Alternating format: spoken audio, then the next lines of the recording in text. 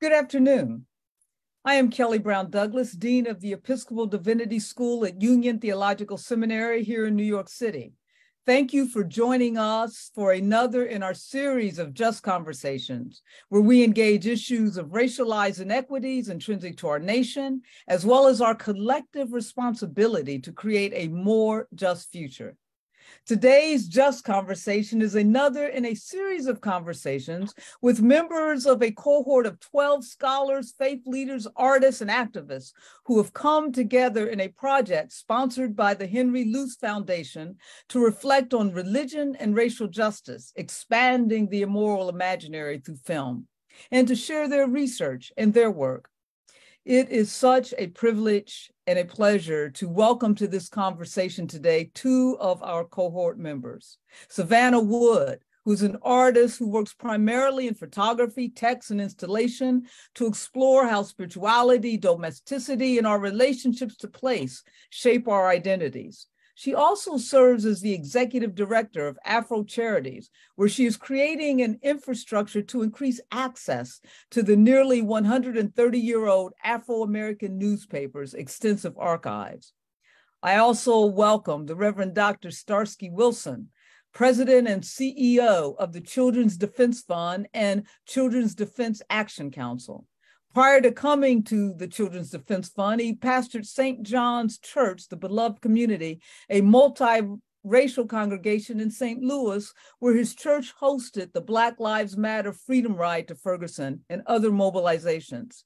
He was subsequently appointed as co-chair of the Ferguson Commission, which released the Forward Through Ferguson, a path toward racial equity.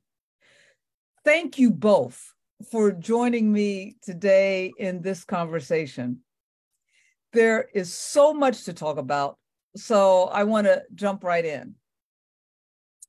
Savannah, I was struck by one of the projects of Afro Charities called Rereading the News. Given the news coming out of Memphis regarding the vicious murder of Tyree Nichols, how do we or how can we reread the news, particularly for our children? And I ask this both of you and Starsky, particularly Starsky, given your work with the Children's Defense Fund. What do we do? How do we reread the news? Thank you for having me. So Rereading the News is a program that we do that primarily looks at the history in the Afro archives, so looking at articles from a long time ago and bringing that history into the present, having conversations with people to unpack what's in that article and how it relates to the present. Obviously, with the news of this yet another state-sanctioned murder of another Black person, it is at once very present, very contemporary, and incredibly historical, and so when we're thinking about this enduring legacy in the United States of anti-Black violence, particularly at the hands of the state, it's necessary to really frame it within a context that is larger than each individual case. Obviously, when you take it to court, you've got to do one case at a time. But when we're talking about it, we're trying to understand what has happened here.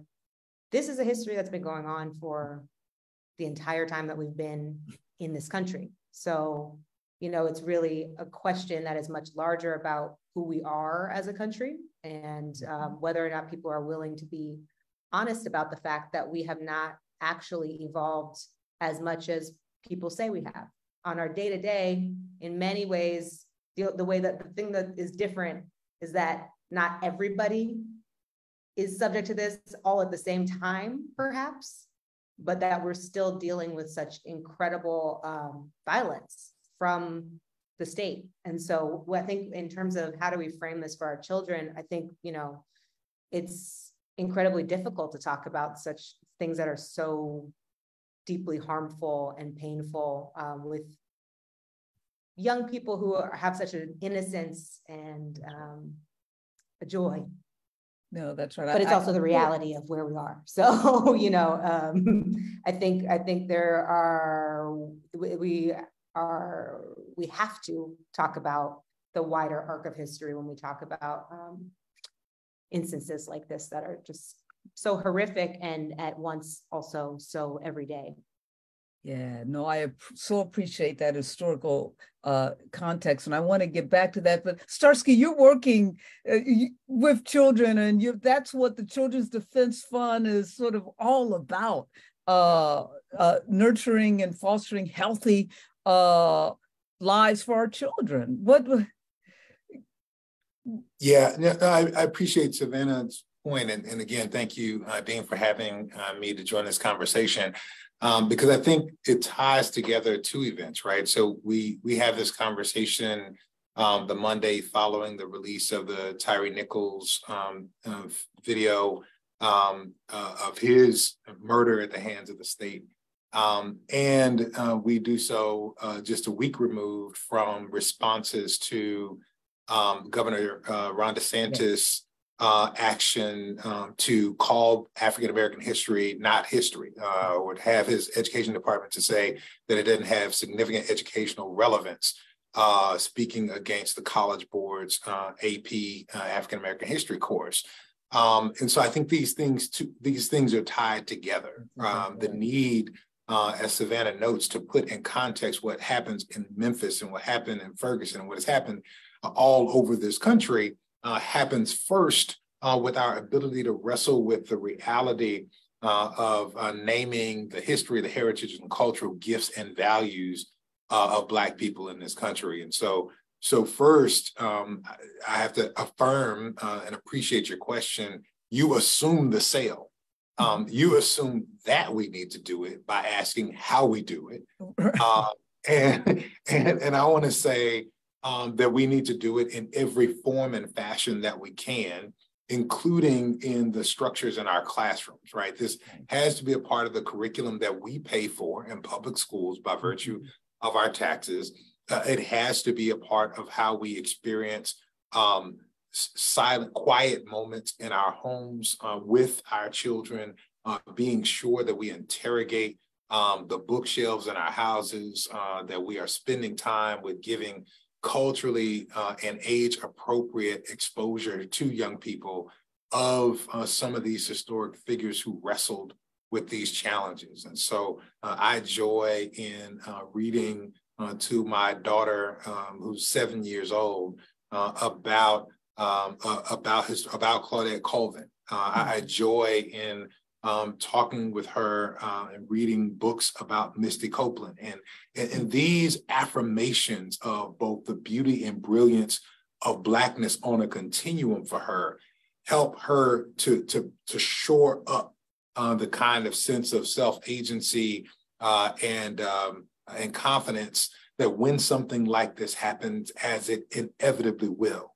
then it at least has to run up against what we have poured into her by showing her these powerful figures of the past that she looks like, that she can approximate. And that's really what we're trying to do in Freedom Schools with the Children's Defense Fund across the country. We're trying to show young people themselves in books because they don't see themselves in textbooks from Texas, which is where I'm from. And a lot of our textbooks come out of Texas. We're trying to talk to them about their agency in civic life. The civics education is being pulled out, and we're trying to teach them their history so that they have the kind of self-confidence that I talk about with my baby girl. These are things that we've got to do in these structures and systems, but we also have to do it in our home. Yeah, so and Savannah, I see you shaking your head so you can jump in. So listen, yes, you're right. There has to be some kind of intervention. So, but I am struck by, as you say that, and get to another side of that in a moment. I'm struck by the fact that we are talking about interventions and how, in fact, historically, the Black church and other sort of independent Black institutions have been the ones that have had to fill in the gaps here, right? Yeah. To where our school systems don't. I'm also struck by the way in which you talk about conversations that have to go on. What we're recognizing, perhaps, is conversations that aren't going on, not in, for instance, non-Black households. Households aren't people of color. I was at a school last week, and a little middle schooler called another Black student a monkey. A middle schooler made this connection between Blackness and monkey. Several things had to happen or not happen for that to occur. What becomes not simply the role of the Black church, but Black artists, right? In Black newspapers, the Black press, in helping to make these interventions, not simply within for children of color, but in the wider community as well. I think we're seeing a lot more of it all the time. I mean, so much of this backlash against what is called critical race theory, but is actually just regular history, came about because of Nicole Hannah-Jones's 1619 Project. I mean, that was a real catalyst for people who are afraid of us actually knowing what happened and what continues to happen, and to understand how this is a continuum. That was a real catalyst for people to start cracking down on what's being taught in schools on a very basic level. I mean, we're talking about, Ron DeSantis, but there's also, we just had MLK Day, and I was reminded by Dr. Yaba Blay through a speech that she gave at the University of Virginia that was fiery and fantastic, that all of these people who are, cracking down on CRT were also praising Dr. Martin Luther King Jr. on his nationally recognized holiday. And so I think what we see, what she said also was that at the time of his assassination, his approval rating was abysmally low among white people, but also fairly low, I would say, among Black people. And so for anybody to be saying in 2023 that they are a supporter of his thoughts and his processes, likely many of these people who were writing these things would have been, rallying and in support of his assassination, in fact. And even the FBI tweeted out, "Happy MLK Day," so we're experiencing gaslighting on a national level, where they're saying, "We value you, you're great." And meanwhile, we're being murdered in the streets. We're being told that our history doesn't matter.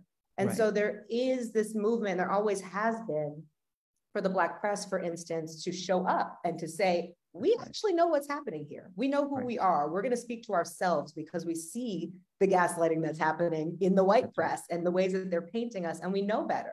And in order for us to survive this, we have to say better. We have to build each other up.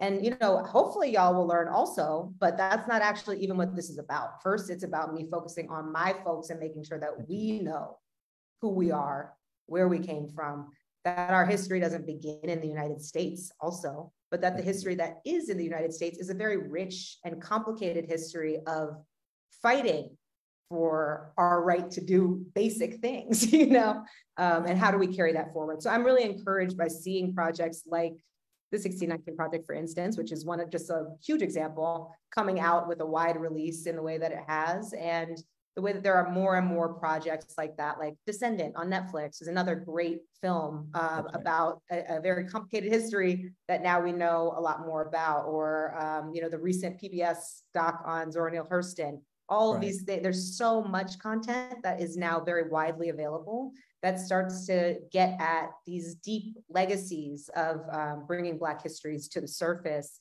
and making sure that our true humanity our full humanity is really understood in a complex way. So I'm going to get to the streaming and stuff and Starsky.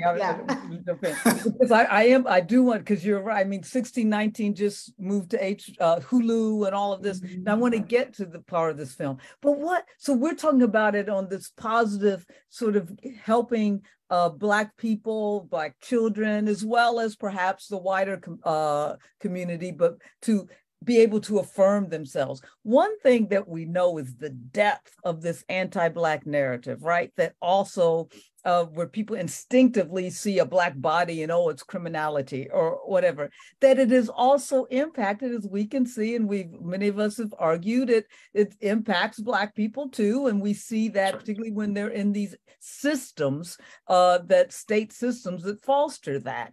How do we combat that? And I think I'm looking at the art behind Starsky as well as this one. What do we do? Is there a unique role? How do we combat that? Does just simply affirmation do that? How do we combat that narrative and make people even aware of it's just because these were Black men who committed this particular hideous event doesn't negate what's going on a more systemic, structural, ideological kind of level. Yeah, I mean, I think you're right. We got to own that our identity is not our politics. And that being said, I mean, for me, it feels like what we need is an invitation, a call, a return to Blackness, how we choose to define such. And this has to happen not just on platforms, but in communities and institutions. I am both activist and institutionalist. I think we need some places and some structures to hold us together. And to protect us against some things. And so for me, right, I told people in a group in Baltimore at the end of the year, like I'm blackity Black. I check all of the Black boxes, all of the Black institutions, right? The Black family, matrilineal, matriarchal, raised in the Black church. My mama was the Sunday school teacher and a training union leader and a youth development. Before they had youth pastors, my mom was the youth director, right? It was always somebody's mama. I went to an HBCU, joined the Black fraternity, a few of them, matter of fact, got more, as Sam DeWitt Proctor said, we got enough handshakes to have the palsy. All the grips, all these things, served on the board of a Black newspaper, right? All of these things are critically important for us, not just for affirmation, but to have space outside of and away from white gaze. And so we need those in order to create and to imagine those things that we desire for ourselves to be. And I think that kind of return, and I say this as a Gen Xer who was raised to code switch. I say this as someone who was taught that my subjects, that I have to make all of my complete sentences and I have to wear the certain kind of things in order to get along and navigate in this world. And that was a form for a moment that, frankly, I think even young people are calling us to come back from. We have to be able to be ourselves, and not just as an assertion or an affirmation, but as resistance in and of itself. And for some of us, it would mean coming back from and unlearning things that we have been taught. Right. Meaning just, we're going to have to wrestle with some of the things that were just not helpful because this moment calls us to more, or to say that I only got it in that moment so my children don't have to deal with it. And so it does mean surrounding ourselves with these things. And it means interrogating the approaches of our institutions. Right? We have had institutions like CDF or like NAACP or the National Urban League to take approaches that are accommodationist approaches that make incremental progress for us. And this moment calls for something else. We have staffed in ways on our boards and in our institutions that allow for us to seem enough of an accommodation list to be able to get a little bit done. And now it's time for us to go be Blackity Black, because our people need such. And we have concentrated by use of that, and for some of these institutions a century, by use of that, we have accumulated resources that our people need. And we have capacity to hit the ground for people who won't make the stream and don't have Netflix. We actually have to be in communities creating art at the church. We actually have to be in space and on the ground with folks who don't have that access, lest we leave Black po folks behind. Right. While Black middle-class folk get ahead, get along, and accommodate the next wave. This weekend, I just leave it like this, because I, check all my boxes, right? Solidly middle-class, all the things.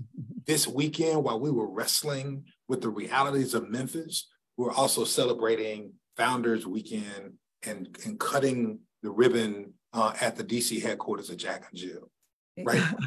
Like this is our reality, all of it. Right. And we got to figure out how we're going to throw in together. And the only institution I've seen hold us across those continuums is the Black church. And so I continue to believe in the Black church and count on it as part of our sociological salvation. But we need to be called back to that. Yeah. and Starsky. I'm all those things. I'm Jack and Jill. So I I feel you.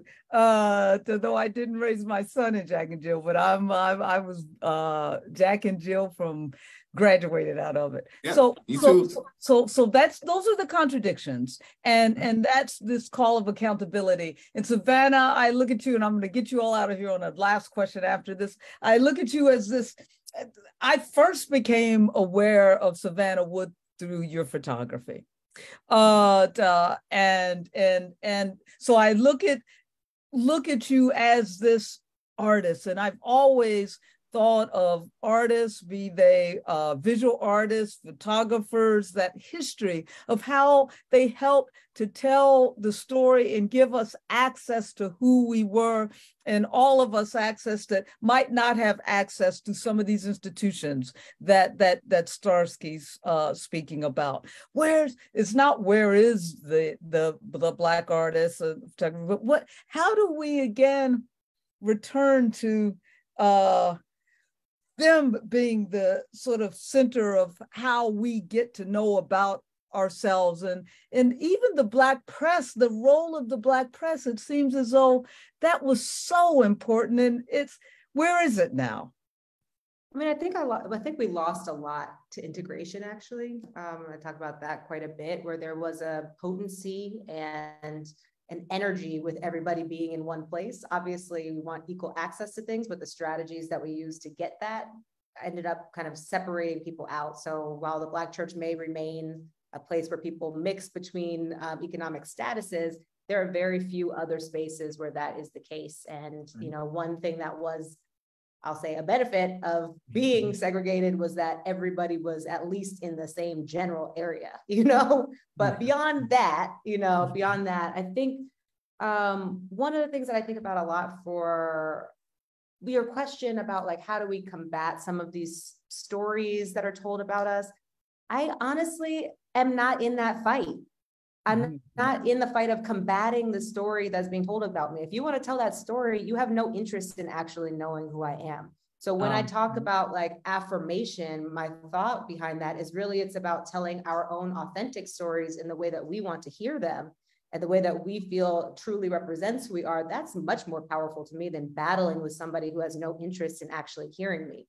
So there's a place for that for some artists, I'm sure. And, even when I gave the examples of the streaming things that are on, I would consider some of 1619 to be in direct opposition to some of those narratives that have been told, but it's also expanding a view in what Blackness actually is. And it's moving in a direction that, to your point, Starsky, is more about our interiority and about like who we are when we're together, rather than it is about who we are when we have to fight against something outside of that. And I'm much more interested in that personally, is like, what happens when we are together, and who are we truly at our soul's core, and how do you let that piece of you shine so brightly that your humanity is like, it's undeniable. I mean, obviously it's undeniable no matter what, but you know what I mean? You know what I'm saying though, is like, how do we just let that essence be what speaks for us above everything else? I don't need to talk to people who don't. I'm not going to convince you. Yep. You insist on being wrong. There are hundreds of years of, I look at our archives, it's 130 years of information. If you wanted to know something, you could find it, but you're actually actively trying to keep us from knowing that. Yeah. So what I'm going to focus on is making sure that the folks I love and care about know, and the ones who are curious can access the things that they actually want to know and need to know. And if y'all learned something, I'm really happy for you. I'm glad you finally showed up, but it's like, but that's not where I'm not my role. Right. And not where I'm going to spend my energy. And at the age that I am, I have said, no more time. I've spent my energy doing that now. And I like this. Now it's about an interiority. I'm done with that. So if you got it, you got it. If you didn't. So, which brings me to this last one. We're in a cohort about film and expanding the moral imaginary. We have these wonderful conversations about these various films that we're seeing with a diverse group of persons of color. And so, when we look at, if we just look at sort of films now on African-American folks from Till and movies of our trauma, to Afrofuturistic films like Wakanda Forever. What is, what are your feelings and sense of film and the representation in terms of who we are and what these films are doing now? We know right after George Floyd, all of these films that really just rehearsed our trauma came out. So what's the role and what are your sense and your feeling of film and representation, particularly as we look at Black bodies in our story? Yeah, I want to appreciate film as an opportunity for us to connect. One of the things I appreciate about this cohort that it has given me back is a space of people to engage with and dialogue about the thing, right? Whether it's the film or book, that's how these things come up for me. And so I recall the first Black Panther. I was pastoring at the time and gathering a full buyout with a couple of sister churches and full garb going to the theater. And so that kind of community connection, the invitation, the celebration of identity is part of what these films give us. And so I appreciate the opportunity to engage in that way in order to open my own mind. In this cohort, this is the other thing. So to people who don't know this cohort, you listen to this series, you get to meet people. I'm the least artist in this cohort.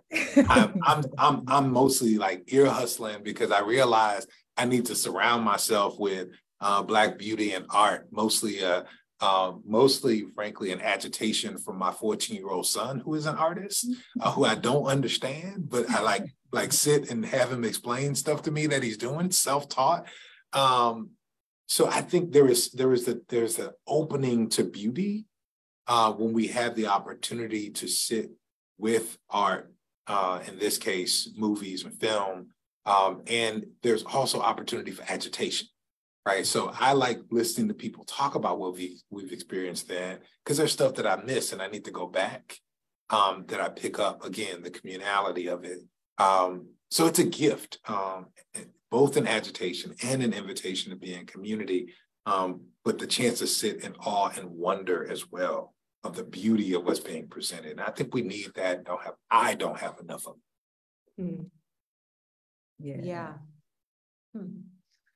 I would say if you're the least artistic, maybe I'm the least in the religion camp, but I'm really but I'm really curious about all of the different ways that word can be expanded and all the different ideas that people have been bringing to the conversation from that lens.